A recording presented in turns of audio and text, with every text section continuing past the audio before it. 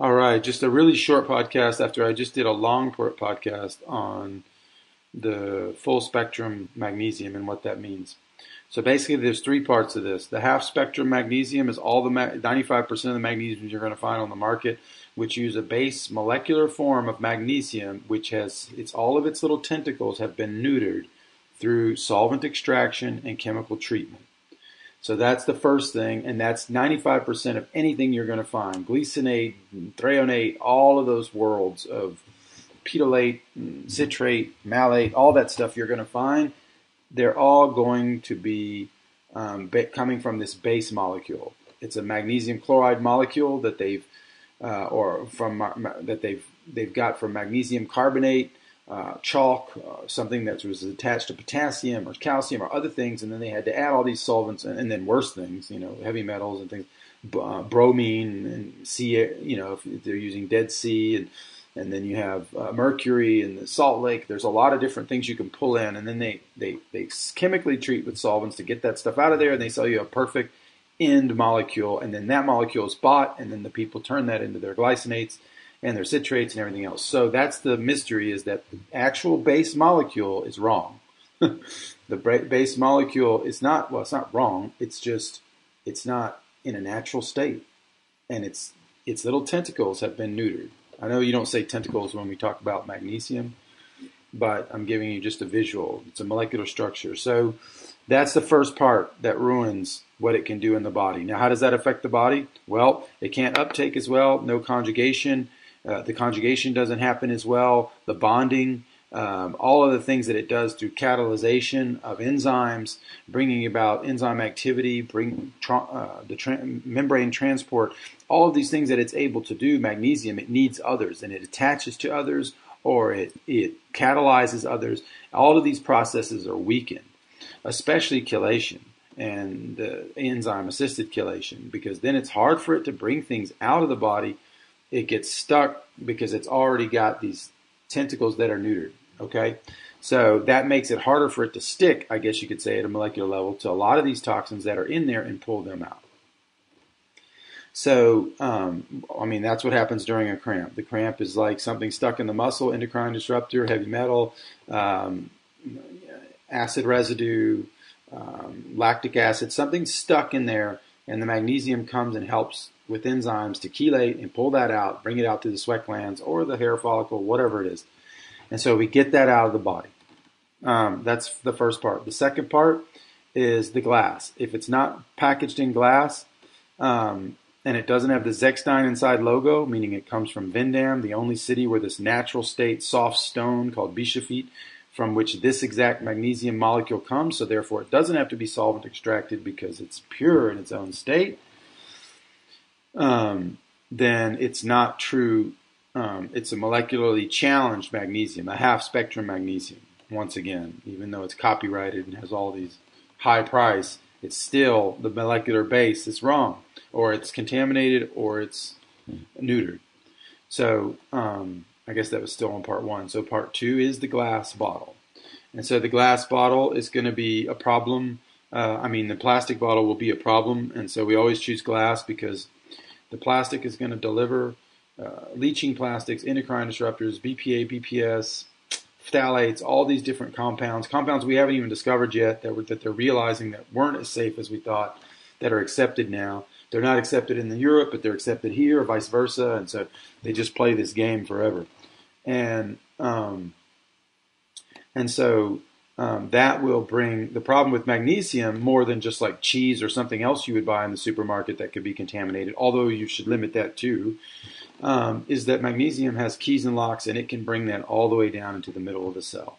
So you don't want something this ubiquitous, this important and essential in your body to have these plastic compounds attached to it.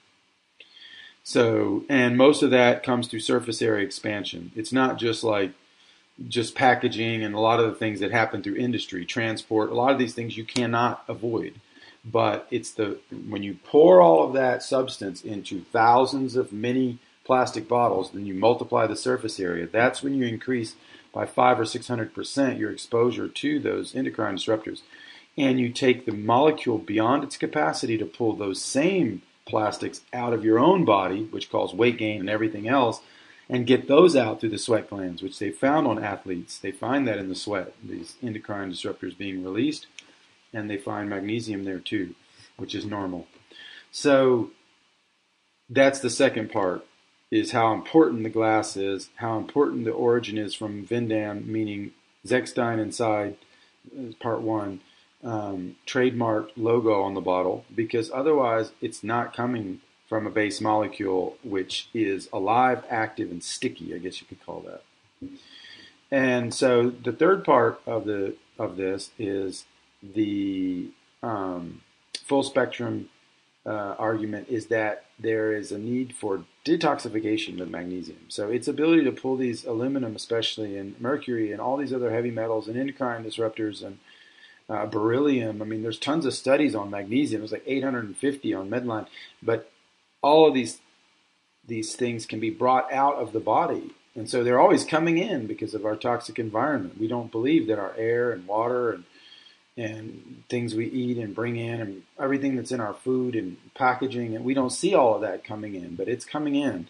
And we don't see, if we drink a little Coca-Cola can, we don't see all the aluminum that acidity of that Coca-Cola just brought into our body. And so this is how we're getting in trouble. And so this stuff can come out, but you need the detoxification level, and that's at the full spectrum level. You can't get that from the base level stuff. You might be able to overcome a few deficiencies because magnesium is so deficient in the body and in the soil, but you won't be able to detoxify and go long-term, medium-term, release of these minerals and through the body, these heavy metals, etc. You want to get that out, and so that's another key to this whole puzzle.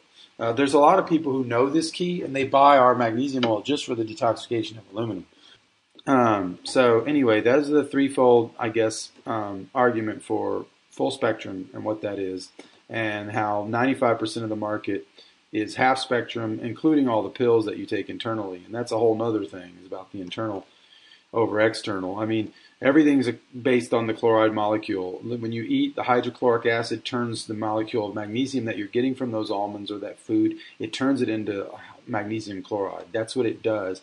Then the body takes the chloride molecule and it goes through acidification processes and fat processes, which are strangely perfectly found in the skin. The first layer, which has a flora, is acidic. The second layers are more fat-based, and it's pushing them through, attaching things to these little teeny molecules, and then those are getting in the body and being used right. All those threonates and citrates and orotates and everything else, they're all being made in the body naturally.